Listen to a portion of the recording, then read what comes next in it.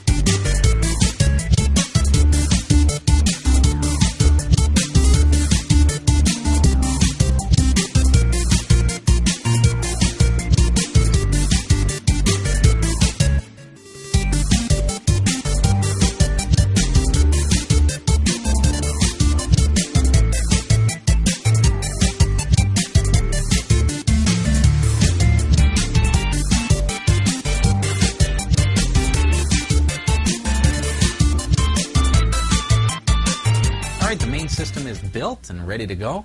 Now all we need is to install our hard drives. Unlike traditional RAID, unRAID is going to allow us to use multiple different sized hard drives. Just make sure that the biggest one becomes your parity drive. In the case of my stack of random drives, my largest drive is a 750 gig, so that's going to become my parity drive. Everything else will become data drives.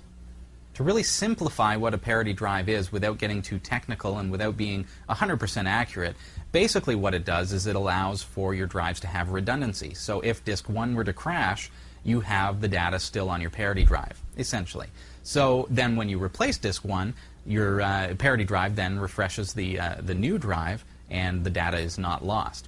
And subsequently, if you were to lose your parity drive, you can replace the parity drive, and then your parity drive would be rebuilt from the data drives. The negative impact of using a parity drive as opposed to striping the parity, such as like a RAID 5 or a RAID 6, is the impact that that has on speed.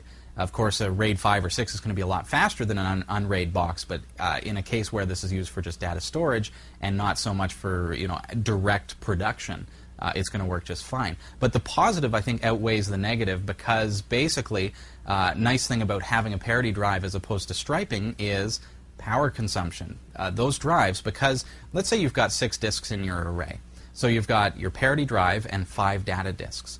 If your data that is on the first 3 disks is being used, the last 2 disks can actually be powered down. unRAID is going to turn those off. That's going to extend the life of your drive, but also it's going to conserve power. So that's a good thing.